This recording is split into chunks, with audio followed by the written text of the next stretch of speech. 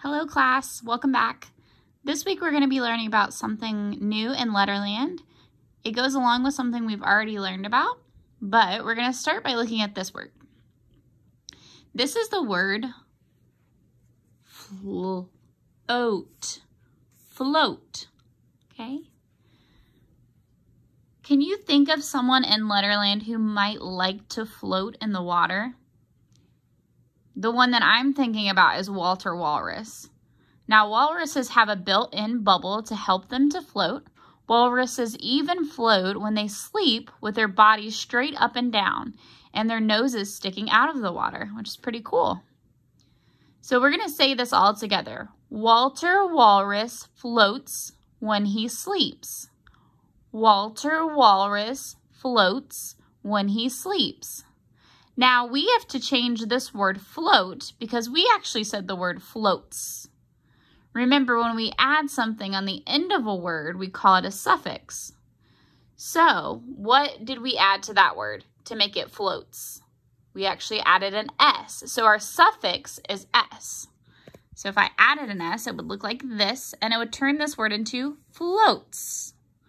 Okay, we actually know another suffix as well. What if I wanted to make the word, we'll go back to the base word. What if I wanted to make the word float, floating?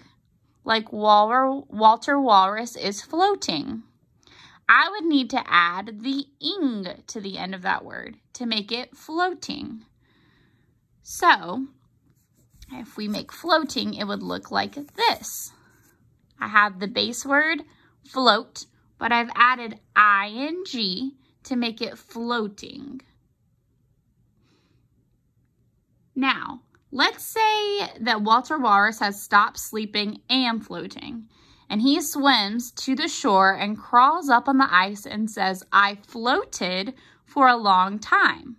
Let's see how we could turn our word float into floated. Now, if we make floated, we would need two letters that go together.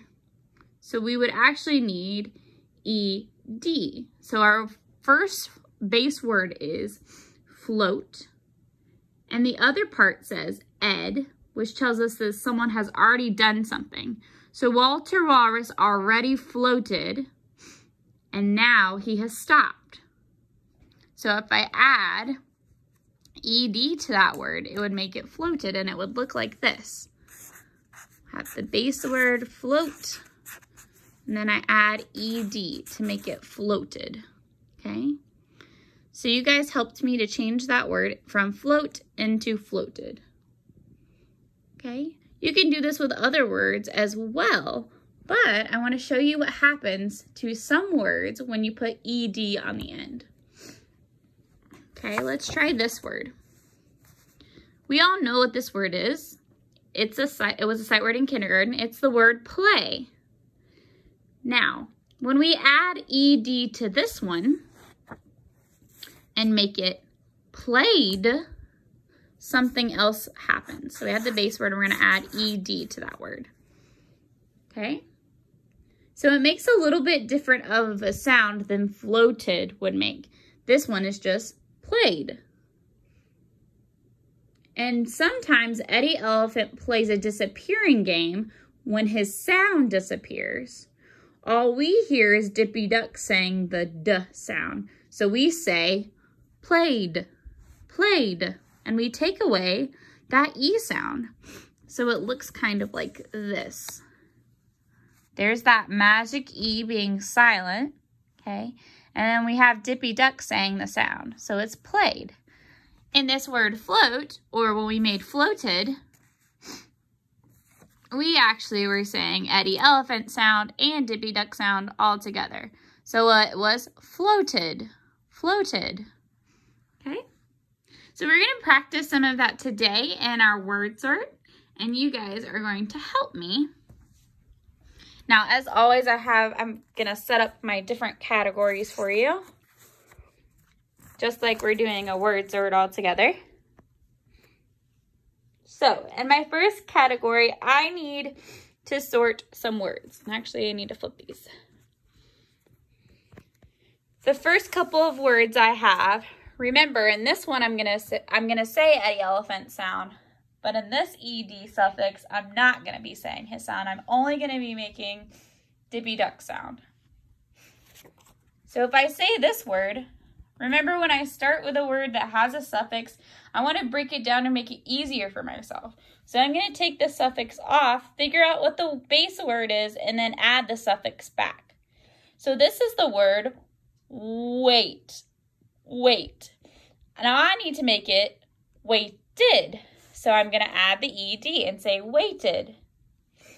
Another word in this category would be the base word need, needed. So we have waited, needed, and the last one we're going to add is the base word rest, and then add ed, rested. Okay, so those are for the first category of ed and how you say it. The second category of ed, remember, is when Dippy Duck's the only one making her sound. So we have words like the base word of play, like we already practiced, played.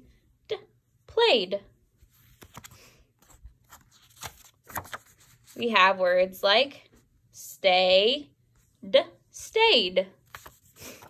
And we have words like, I remember this word from a couple of weeks ago that we practiced.